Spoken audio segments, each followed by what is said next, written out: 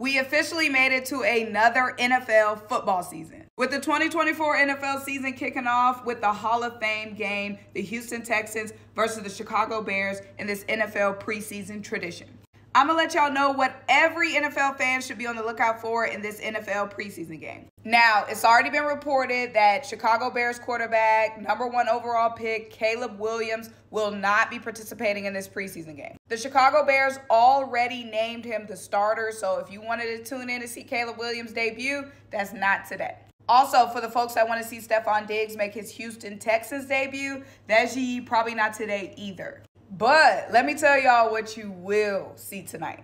Tonight will be our first look at the new kickoff rules for the NFL season. The NFL has adopted XFL kickoff return rules to make touchdowns more likely. Tonight will be our first look of how teams are going to strategize for this and how it will play out during the regular season.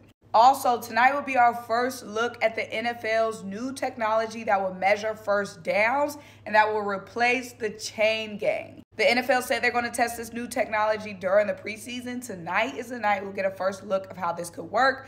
Y'all, I'm going to miss seeing them run out there with the chains, y'all. Anyway, the NFL is back. Football season is back. We made it.